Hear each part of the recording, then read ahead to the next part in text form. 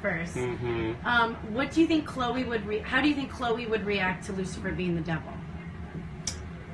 Ooh, go on. What do you think? Well, I think Chloe is like a real life angel. I mean, she does have like, she's a miracle baby, right? Blessed by an angel. So I think she would actually feel at home because you're an angel, just a fallen one. And I think she wouldn't judge. That's what I think. What do you think? What I think is, I always used to think of the analogy of Chloe and Lucifer is a bit like Beauty and the Beast to me, but in reverse. Oh, that's so sexy. So she gets the kind of Prince Charming side of it, and then when she sees the real Beast, is she still going to be in love with him? So, yes. I'd like to think she would be, but who knows? She might be really shallow.